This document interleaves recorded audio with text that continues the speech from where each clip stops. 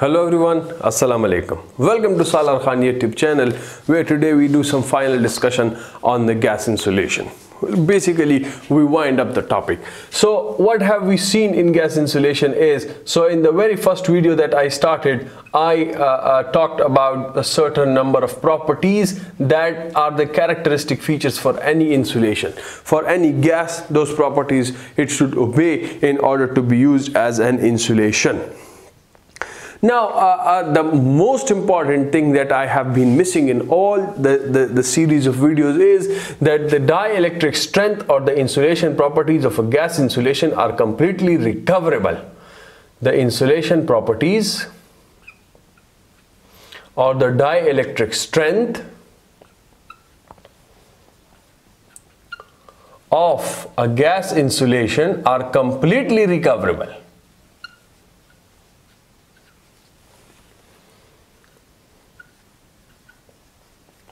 After a breakdown,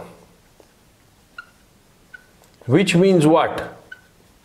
Which means that if a gas has reached the breakdown potential and breakdown has occurred, after that still it can be used for insulation purposes. Why? Because, for instance, let's suppose we've got air in between the two electrodes over here. Let's say two electrodes are placed and breakdown occurs over here. So what happens? That is for the time being. More of the air molecules would take up that space. Similarly, for any other gas, more of the molecules would take up a space. Gas molecules specify a very large space. Right, so which means that it is not being wasted, or you don't have any particular thing that is wasted, right? It is being taken up by more and more molecules. So this is a very important property, that insulation properties or the dielectric strength of a gas insulation are completely recoverable after a breakdown. After discussing the main characteristics, we studied a brief mechanism of the breakdown or of the failure of the mechanism, in which the major role was of what? Of the electrons. Now, where do the electrons come from? So first of all, of course, they are present due to nature. Naturally, electrons are present in every sort of a material, right? And then the external agencies, we talked about the terrestrial radiations, the environmental radiations that we have. So in which we have the visible spectrum, the ultraviolet region, the infrared region, and then the far ultraviolet X-rays and gamma rays. We did calculations for the energy where we saw that the visible spectrum wavelength and how do they produce this ionization? So they produce it because they have got photons, and that photon has got an energy where E is equal to hc by lambda. H and C are the constants and lambda is the wavelength of that particular radiation. So depending on the wavelength, we've got energy. So depending on this wavelength, we did calculations where for visible spectrum we saw that it does not have ample amount of energy to produce ionization, whereas if you move to the far infrared to the far ultraviolet region, X-rays and gamma rays, so they have got the energy to produce ionization. Similarly, for the infrared region, we were not afraid of, because that required a very huge amount of temperature, which was not practically possible. So what is ionization? So ionization is the production of charged particles, right? We saw, and the main thing is electron. Then we did calculations to find out the energy of electrons, right? And similarly, we had positive ions. So in ionization, electron is formed and a positive ion is formed. We did calculation to find the energy of the electron and to find the energy of the positive ion as well. But then there was a point that the electron will move in the electric field. Both of them will move in the electric field, but when electron reaches the anode, it is absorbed. Why? Because it is a lighter particle. But when the photon reaches the cathode, it is not absorbed. Why? Because it's a massive particle and the speed is also low. The speed of the electron is 10 to the power 6 range, whereas the speed of the ion is in 10 power 4 range. Similarly, the masses, so the photon, the positive ion is not absorbed and it suffers a collision course, and an electron is ejected from the cathode material as well, depending on the work function. So if the energy of the positive ion happens to be greater than twice the work function of the cathode material, then an electron is ejected. Now, why twice? So because if one electron is ejected, that is at the very same time that is absorbed by the positive ion so you don't have any free electron. But when it's greater than twice the work function, so 2 electrons are emitted, so one is absorbed by the positive ion and the other one is allowed to move in the space, right? So the current increases, right? The current increases because of collision ionization, and then you have electron multiplication. We saw a situation comes when this current is way greater, and it leads toward instability, and finally the avalanche current leads to breakdown of the material, and the insulator material becomes a conductor. Fine, yes. Then we talked about electronegativity, that when you have an electronegative gas, so it has the affinity to capture electrons. So when we introduce an electronegative gas into the chamber, what do it have? It will tend to attract the electrons, and the number of electrons would decrease, so which means the chances of the collision ionization would reduce, and what happens is the breakdown would take place at a higher value. A higher electric field would be required to produce breakdown, because the number of charge carriers are reducing. Fine, yes. Finally, we talked about a pressurized gas. That the advantage of the pressurized gas is that at high pressure the breakdown voltage increases, which means a higher voltage is required to produce breakdown at the same gas, for the same gas, but at a higher pressure. Similarly, we saw it for the lower pressure as well, right?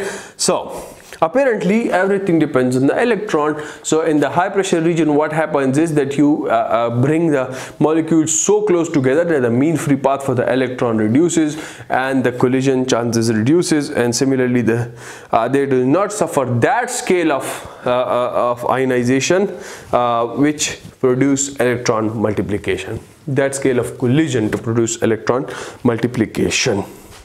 So normally at a pressurized gases, the breakdown occur at high value of voltage. Similarly at low pressure, what do you have? They are far apart, so they go straight without collision. The application through which we discussed the whole gas insulation was that of a circuit breaker, because when the contacts of the circuit breaker open, we have a breakdown of the channel over there.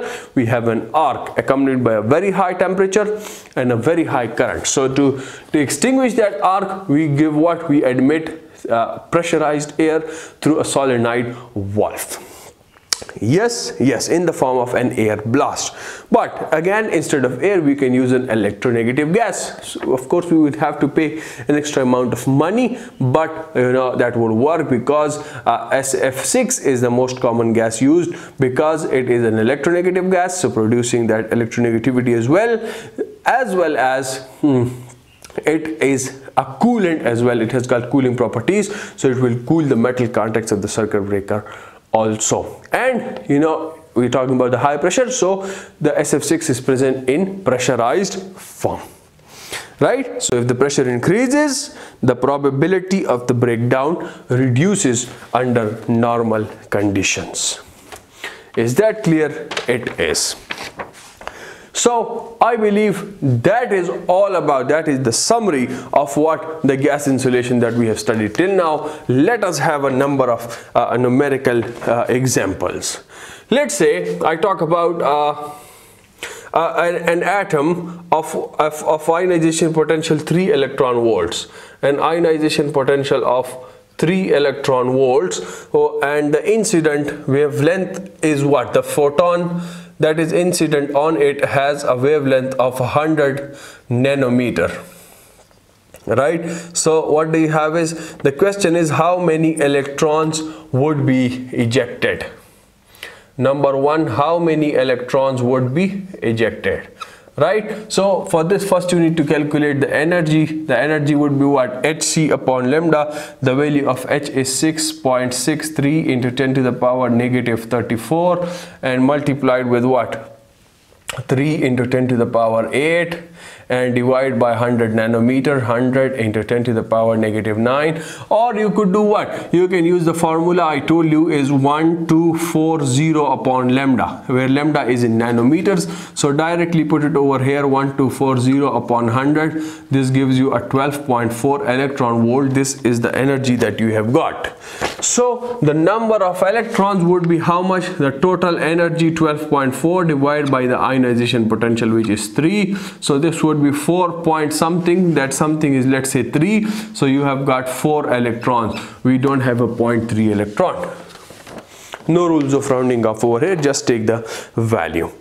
Now, how much energy would this electron take? How much energy would this electron take? So this could be a part number 2 of the question, is the energy of the electron. Energy taken by the electron would be the difference of the energy. And what is that difference of the energy? So the total energy that you have, which is equal to hc upon lambda, that you have this much amount of energy minus the energy that you have taken in, you have utilized in freeing the electrons. So you have n number of electrons and multiplied with the ionization potential of each. So which means that the change of energy that you have is what?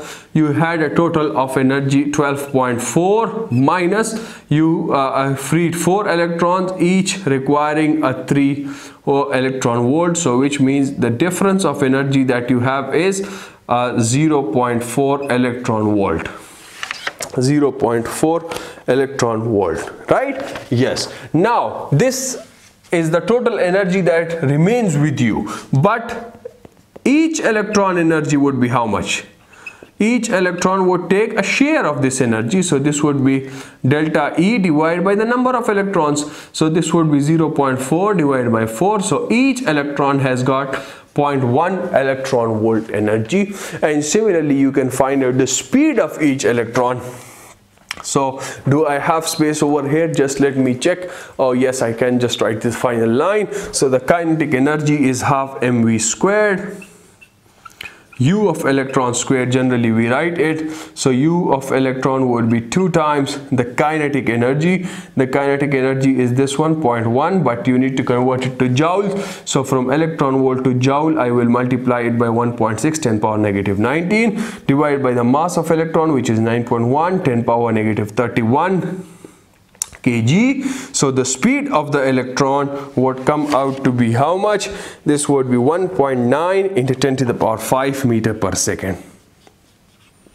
1.9 into 10 to the power 5 meter per second. Now this is the initial velocity with which this electron has been ionized, with which it has been removed from its parent atom. The final velocity, the field will give it.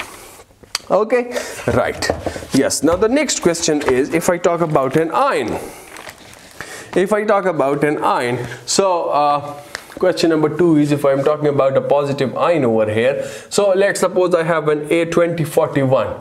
A2041. This is an atom, so you know how to calculate the mass of the atom. Let's suppose this has been ionized to form A1941.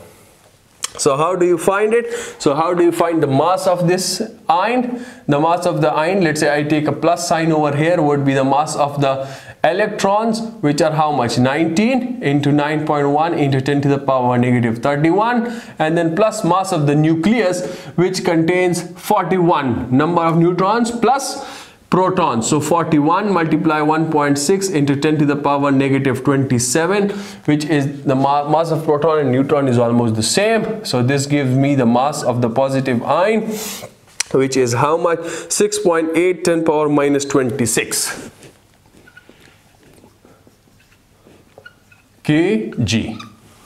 Now what do you have? Let's say the speed of the ion is how much? The speed of the ion I will represent as a V plus is basically in the 10 to the power 4 meter per second roughly. So you can calculate the energy of the positive ion, right? So the energy of the positive ion you can calculate, and that would be a half, and m is 6.8 into 10 to the power negative 26 and 10 to the power 8, right? So how much this energy comes out to be? This is 3.4 in 10 power minus 18, so this would be joules.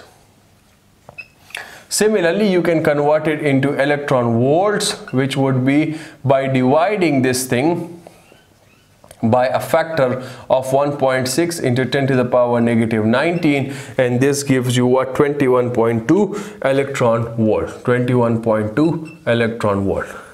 Now let's say you have a material of a work function which is 6. So the cathode material has a work function of 6 electron volts. So how much electrons would be removed? So number of electrons in the similar fashion comes out to be what?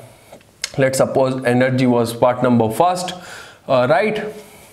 Or let's say this was mass number second. Point number one was about mass. Now number 3, you are given the work function. So number of electrons would be 21.2 upon 6. So this comes out to be 3.53. So you don't have anything like 0.53. So 3 electrons are ejected. Now again, you can find the energy of the electrons. So 3 electrons would be ejected, but what do you have is, out of this, 1 would be absorbed directly by the positive ion, and you would have 2 remaining in the free, 2 would be in the free state in the chamber or between the electrodes. So now you can find out the energy of the electron would be what? Energy of electron would be the difference of energy, and the difference of energy is what? That would be, what do I have, is half mv squared. Yes, you have this energy. You find it, the energy of the ion, which was half mv squared, yes, minus n times the number of electrons emitted by phi k, right? So what do you have? You had a total of 21.2 minus how many electrons you got now? You got 3 electrons emitted, because this energy you have utilized. You have utilized this 3 electron volts. 6 3 6 are 18. So the change of energy that remains is how much? That is 3.2 electron volt. 3.2 electron volt. So now part number 5 you can see is the number of electrons emitted are 2, right? You have got 2 because 1 has got absorbed. So each electron energy would be then this remaining energy 3.2 divided by 2 electron volt. So this would be about 1.6 electron volt. 1.6 electron volt, and you can convert it to joule. And similarly you can find out the speed with which they are present. So 2 times this energy, converting it into joules and dividing by the mass, would give you the what? Would give you the speed with which they have been ejected, and that is 7.5 into 10 to the power 5 meter per second. 7.5 into 10 to the power 5 meter per second. Okay, now let me have a little bit of discussion from the book. Chapter number 3, it is example 3.1 states what? Calculate the arc current in a gas having a first ionization coefficient of 400 meter inverse. So it is giving you an ionization coefficient is 400 meter inverse, enclosed in a protector gas discharge tube with electrode separation of 5 centimeter. So the distance d is 5 centimeter. The conduction current in the gas under normal working condition is 0.01 milliampere. So this is basically that I naught, which is 0.01 milliampere. So you know the formula for the arc current I is equal to I naught exponential of alpha d. Put down the values, 0.01 into 10 power negative 3 exponential of 400 multiply 0.05. the arc current comes out to be what? 4.85 kilo amperes. 4.85 kilo amperes, right? Yes. Another example, let's say from the book, is 3.2. Calculate the ionization coefficient of a gas. So alpha is unknown, enclosed in a gas discharge tube with electron separation of 10 centimeter. So d is given to be 10 centimeter. The conduction current in the gas under normal working condition is 0.01 milliampere. I naught is 0.01 milliampere, and the maximum breakdown current is 10 kiloampere. I is equal to 10 kiloampere. So can you not do it by yourself? You can. So you have the same formula, I is equal to I naught exponential of alpha d. So you require alpha, I divide this by I naught. Now I take the natural log of both sides, I upon I naught, and this would be equal to alpha, and you have a 1 over d as well. So alpha is equal to 1 over 0.01, yes, Yes, 10 centimeter would be 0.01, right? Yeah, 0.1, sorry. 10 would be 0.1, yes. And then you have natural log of the current is 10 kiloamperes, and over here you have a 0.01 milliampere, and this would give you the alpha value, which is the first ionization coefficient, which means what? Which means that these are the number of electrons produced per electron per unit path length, and this is 207.23 per meter. 207.23 per meter. Do I have any other example? 3.3 and 3.4. So these are the same to just we saw, but let's say we do it. What does it states? 3.3 states what? The work function of cesium is 2.14 electron volts. Work function is 2.14 electron volt.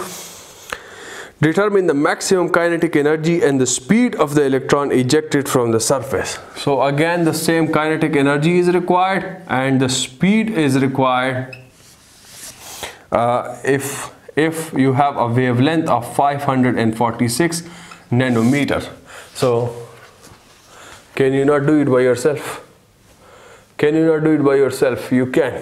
I've already solved 2 examples.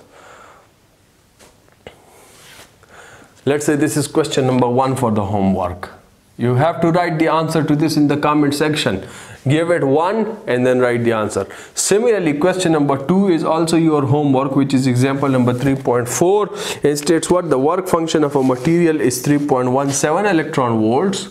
Work function is 3.17 electron volt. Determine the maximum kinetic energy and speed of the electron ejected if a positive ion having energy of 5.72 electron volt is incident over it. So the kinetic energy of the electron is again unknown, and the speed of the electron is again unknown, and the kinetic energy of the ion is given to you, and that is 5.72 electron volt. So have a look. I've solved this question over here as well. You have the kinetic energy, you've got the work function, you can find the number of electrons, change of energy, number of electrons emitted, 1 would be absorbed, ejected, -1 would be emitted, and then you can find the speed, and of course from this speed you can find out the kinetic energy. You know the mass of the electron. So question number 1 depends on the photon energy 1240 upon lambda. I've got this procedure over here. Question number 2 is for the positive ion. I've got this procedure over here. The answers to these 2 I needed where? I needed in the comment section. So please write question number 1 and answer, and then question number 2 and its answer. That is it for me about what? About the gas insulation. Still, if you have any question, any queries, the comment section is open for you guys. I will see you in the next video with the topic of liquid dielectrics. Till then, take care of yourselves, everyone around you. Do remember me in your prayers. Do subscribe to the channel. Goodbye.